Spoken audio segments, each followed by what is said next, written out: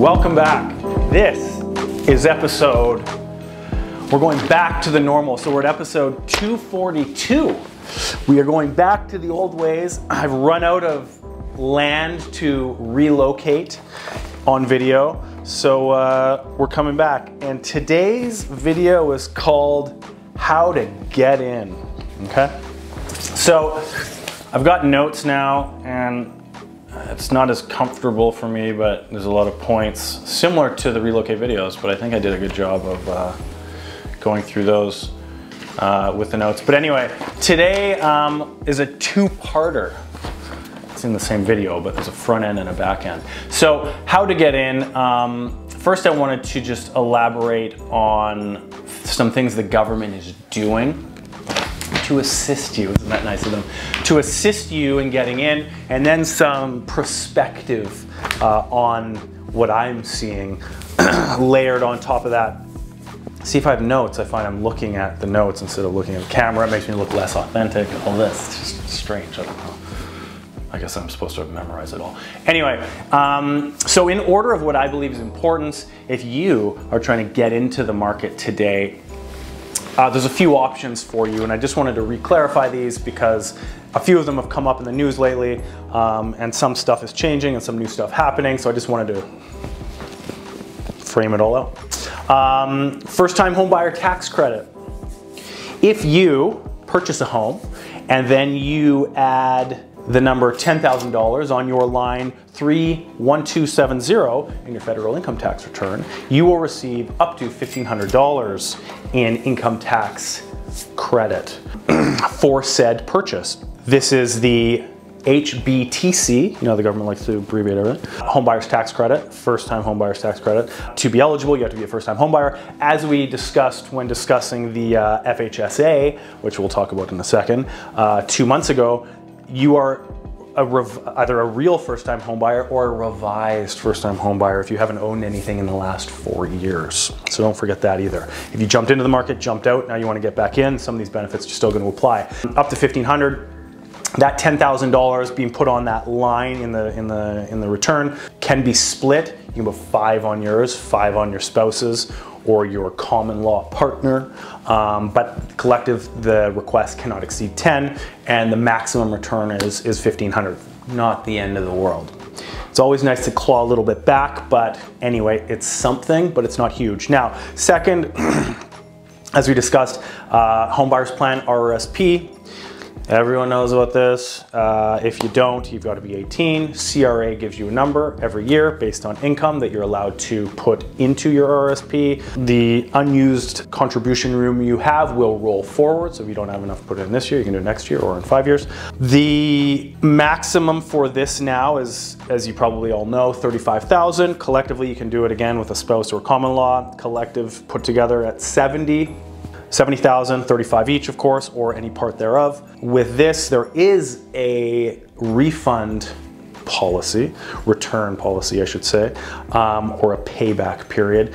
You've got to have it paid back within 15 years of taking it, and you can start right away paying back, but you can wait to start paying back on the third of 15 years. And then that would be at a rate of $2,692.30 a month. A year, sorry, paying that back. So that's your RRSP plan. That is the most long-standing plan of what we're going to discuss here today, and the most heavily used. One of the big benefits of this is the contributions are tax write-off. So if you've got $50,000 in contribution room and you have $100,000 income tax limit that you're going to be taxed on, taxable, not billable, for the year, you put that $50,000 into your RRSP. That now brings your taxable income for the year down that contribution level of $50,000. So now you're only going to get taxed on the year for $50,000 income, not $100,000. So that's the front end tax benefit of that. Of course, you pull it out for the home buyer's plan, $35,000, repay it over 15 years, then it's locked away. You don't want to pull it out outside of this circumstance because taxes are crazy on that withdrawal. Once it's in, it's in. Assume it's going to be there until you're 72 or whatever the hell it is that they make you turn it into a RIF, and then you start pulling it out. That's a story for a different day. So that's the most common that I see. The 35,000 used, which is going to be important in a minute. The next one that is not a direct plan for home buying, but should be, is the tax-free savings account, the TFSA. Horrifically named by the government, it is not a savings account, it is an investment account. You put money in there and you buy stock or the likes of, and you let it grow, and then you pull the money out tax-free. It's not a savings account, it's not a put in and hold account. Excuse me. Horrific job of marketing done by the government on the value proposition of this account, and we will dive into a few of the numbers in the second part of this. So again, have to be 18. There's a contribution limit every year. A max, 2023's contribution limit is $6,500. The lifetime max to date began in 2009. These plans came out, is collectively $88,000. So you open one today, you've got $88,000 in contribution room. Now, a little bit reversed than RRSP. The tax-free savings account, money putting in, the contribution money, is after tax dollars. So you do not get the tax benefit of writing off, for lack of better words, the contribution room against your personal income for that year. You pay your tax on that money, and the after-tax income you then put into the account. The same thing as the RSP, the cumulative growth year after year or outstanding contribution room will roll forward, so you can pay it in later. The benefit of this account is that the capital growth of the account and the withdrawal of the account is all tax-free. So the back end of it, you're getting the tax savings. Again, these are investment accounts not made for kind of jumping into a penny stock that's going to triple tomorrow and then jumping out. The government will watch if there's excessive transactions. The goal of this, however, is to put money in and invest it, not gamble it, and grow your net worth. So this is a very underutilized account by way of the stats and from where I'm sitting of people not using it to build that foundational lump of money they need for their deposits, because it's a very good avenue to do so as long as you're conservatively investing, which we'll talk about again in part 2. And then the third plan is the first-time home buyers plan that we discussed last, FHSA. There's been some issues, for lack of better words. I believe originally they were supposed to come out with the plan April 1st. No one was ready. From the research I've done, apparently RBC is the closest to being ready. That could just be hearsay, but I think it's now May 1st that these plans will be applicable. And again, to run through it, there's a video from 2 months ago that you can go in a bit more detail, but 18 plus, again, same with tax-free savings account. And both this one and the tax-free savings account, parents, if you have kids that are 18, again, we're gonna dive into this a bit more in the second half, you've got to start contributing for them, and this is the best place to do that. You can put money in a savings account, but this, again, assuming what we're gonna discuss and the timeline it takes to save for deposits, I believe that this is the smartest thing you can do here. But anyway, apparently opens May 1st. Contribution room, $8,000 a year, maxed out at $40,000 in contribution, so you can get that maxed in 5 years. Once the account is open, you've got 15 years to use said funds towards the purchase of your first property. And then the other caveat here is that you have the benefit of both RSP and TFSA here, because your contribution room is tax deductible and your capital growth and withdrawal is tax free.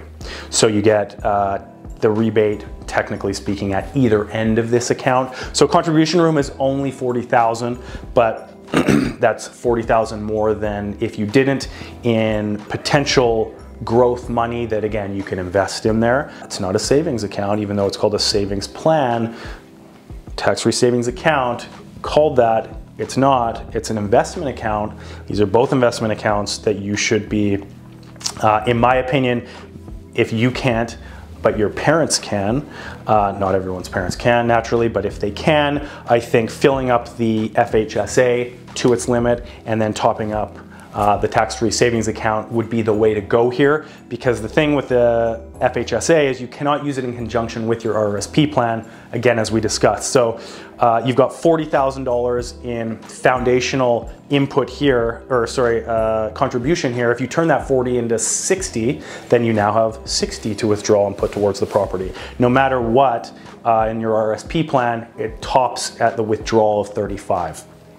So does it make more sense to put 35,000 in your RSPs or 35,000 in your FHSA? It makes more sense to put your 35,000 in your FHSA because you can grow it and pull the total amount out to put towards, and then layering in your tax-free savings account, because again, after-tax dollars, yes, but once you've grown that money, it's tax-free to pull out. So my suggestion here is, which we'll touch on very shortly in part 2, is that you should top your FHSA, and then any additional money you've got to invest to put aside for that property, layer it in to the plan through your tax-free savings account. Scrap the RRSP. It's old news. If you've still got it, you've got that 35,000 in, you can't afford to play the games on these other levels, of course use it. But if you're starting today, my suggestion would be FHSA and then tax-free savings account. Now, where it gets a little more interesting. We are now in part 2. We need to do some big thing to say, to draw the line. This is part 2, and it's just as important. I'd say more important. This part of the video is not financial advice. We all know I'm not a financial planner, clearly speaking. Possibly should be, but that's not the case today, so I am not. So I'm gonna talk now as if I'm talking to my children and telling them how to do it. So you're just a fly on the wall, listening to me, discussing what I suggest my kids should do. So this is not me giving financial advice. You all have accountants, financial planners that you can talk to about that, who are licensed to give you that information. This is you as a fly on the wall watching me talk to my 3 daughters about how to live their lives. So, down payment savings. So statistics show the average Vancouver first-time homebuyer takes 20 years to save their down payment of between 15 and 20% deposit. 20 years, 2 decades, a lot of days. That's on a median income of $73,000, looking at a $1.4 million home and pulling 20% of that income out, roughly speaking. So that's a $280,000 deposit on a $1.4 million house. These are stats from a place called Point 2 Homes and StatsCan. So 20 years to save your deposit, between 15 and 20%. Now, why the hell does it take this long? There's a few factors of that we're gonna get into. Everyone always says, I don't make enough money to slim that down. That's possibly one aspect of it, but I definitely don't think, and I don't think you will think that is the only aspect after we go through this. So how do most people save? From my experience so far, working with first-time buyers for a very long time, they saved that $35,000 in their RSP because that was the plan up until 2009. Which is now a while ago, but that's still the most common. And then they hold cash for the difference of the deposit.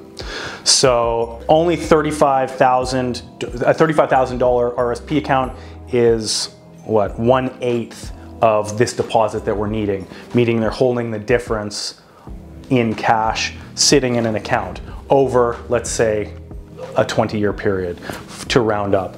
So looking at it again from CRA stats, only 33% of people, 33% of Canadians contributed to their RSPs in 2022, which is a very small amount.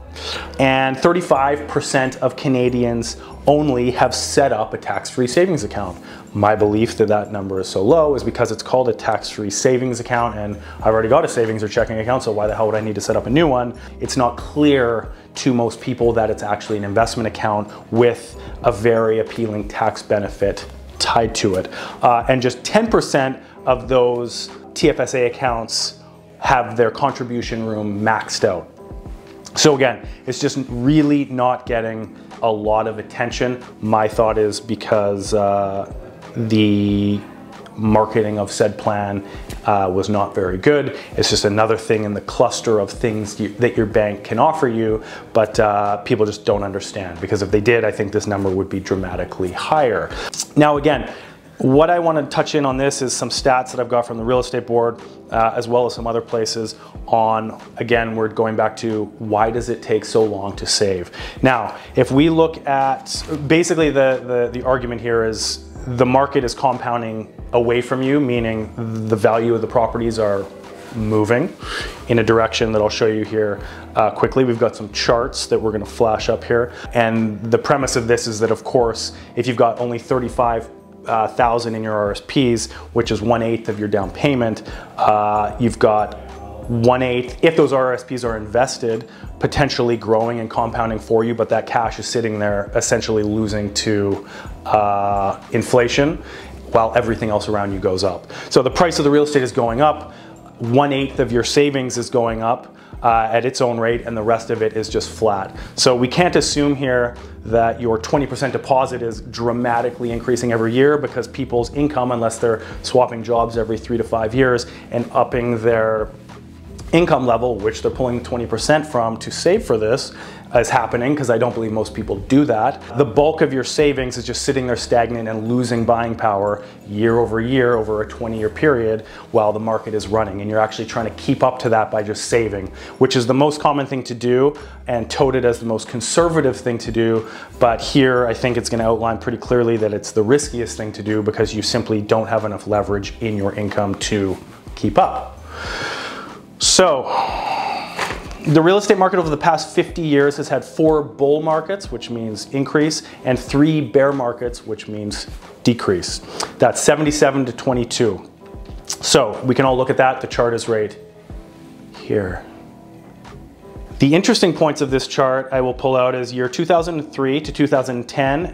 These are average house sales. I'm going to use the housing because back then you could have afforded one a lot easier than you can now. So the blue line, 2003 to 2010, average sale prices of houses went in Vancouver from 500 to $1 million. So 7 years it took them to double. Then from 2010 to 2015, it went to $1 million to $1.5 million. 2015 to 2021, $1.5 million to $2 million. So that gain over that 20 years, we'll call it, was $1.5 million in value, or 300%. So that's scary, because it's a very big number, obviously. So the people saving to try and get into the housing market, which has now turned into the condo market because houses are out of reach for most people, they had to save at 300% just to keep up with the rising value of the thing they're trying to buy. Now, for all these investment accounts, the argument here, my children, not financial advice, is that this savings account money that you're being told to, if you're gonna save for a house, keep it in cash. And my argument is that that is not smart, is if you put it in these investment accounts, your RSP 35,000, your TFSA, and then your FHSA, there's too many abbreviations, are now exposed to the market. So taking the general TSX index over the 50 years, 8 bull markets, increasing market, 6 bear markets. That's 79 to 22. Now, yes, it always matters where you get in and where you get out in any of these markets. But if we're looking at a 20-year window, let's take the last 20 years. That definitely does not mean that's going to be an exact replica of the following. Past performance never guaranteed future results. But taking the last 20 years, 2003 to 2010 was a 77.5% increase. 2010 to 2015 was a 24.57% increase. 2015 to 2021 was a 19.14% increase. And that 20-year collectively, you had 121% increase, total gain just in the TSX. So if you just bought the index itself, yes, your real estate would be up 300% if you were looking at houses in that 20-year saving period. But if you had invested your down payment, you would be up 121% on your money. Has it kept up? No. We're almost halfway there, but it definitely would have helped. I'm sure we can all agree. Now, just a caveat on the homes, the condo market, 2008 to 2020, that is the first gap where we went from 500,000 average to $1 million, just so you all know what we're discussing condos there. So the real estate market has climbed 300. The stock market has climbed 121%. Now the cash, what has the cash done? Which is the bulk of everyone's savings, which you're told to conservatively hold. The cash compared to the CPI inflation numbers. Now, everyone knows the CPI numbers these days because it's so dramatically high, and all the people that didn't care about it before, the government said we need inflation for whatever reason they're justifying. Yeah, okay, that's something we need, fair enough, whatever, I'm not interested in that. Now a lot more people obviously are because it's so high and the price of everything is going up. Don't forget, the inflation numbers is the devaluing of the dollar. The government will tell you it's the valuing up of goods. things are more expensive because the money is worth less. There's caveats to that, but that's a general statement I will make here. So looking at the money, 2003 to 2010, that first term, 20.51 collective inflation. 2010 to 2015, 12.37 collective inflation. 2015 to 2021, 7.6 collective, which is a total loss of buying power of 40.48%. So the biggest takeaway from this is that it does not make sense if you're starting saving today and you've got a 20-year average window. Let's hope you get there sooner, obviously, but you've got a 20-year average window to hold 7/8 of your down payment for 20 years in cash makes next to 0 cents. Speak to a financial planner, find out what's the most conservative growth, blue chip stocks, ETFs. I'm not a financial planner, I'm not gonna tell you those names, but if you invest not in the penny stocks, not in the gambling side of things, diversified, and you've got the bulk of your money growing at a rate, is a lot better than diminishing at a rate. Anytime, again, I don't want to get too deep, fractional reserve banking and all that, the government just directly printing or creating debt. Anytime this happens, it pushes the buying power of your savings down. Not to mention, it pushes the price of the assets up, as we've seen. So as your savings goes down and the thing you want to buy is rising, do you believe you have enough income generating power at your current position to keep up? Most people absolutely do not. Not to mention, if you're saving 20% to put down, as this inflation increases, as we well know now, the cost of living is going up. The cost of your eggs, your bread, your gas, your carbon taxes, all these little things that you're getting hit with, can you still afford to save 20% of the same income? Possibly not.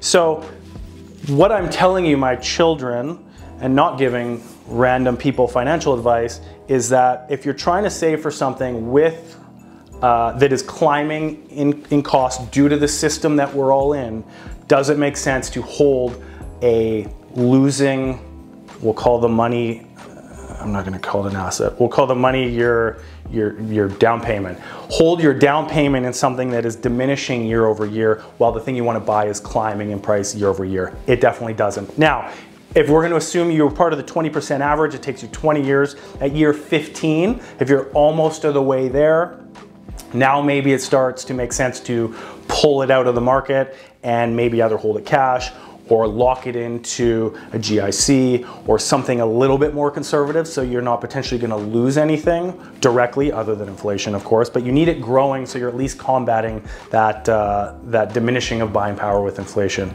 It makes no sense to hold the mass majority unless you're using it in the short term of your deposit in cash. I hope that is clear. And I'm going to leave it there. I welcome your 2 cents. I welcome your opinion. That's lights out, so it's definitely time to go.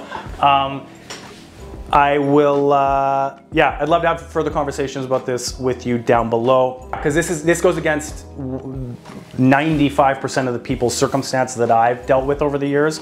So I'm really interested to see the contrary. I know you're gonna say the stock market's risky and it's gambling and blah, blah, blah. That's a way you can use the stock market, but there's other ways you can use it to your advantage, specifically in this very dire circumstance of trying to save so much money over such a period of time when there's such growth in the assets and there's such diminished buying power in the currency. Thank you. Like and subscribe, please and thank you. Ask me questions below. This is a topic I'm very passionate about, specifically now that I do have kids of my own. And follow me on Instagram, I am McInnes. You're here on YouTube. And I'll see you next week. Thank you for rejoining me back at the original setting for this episode called How to Get In.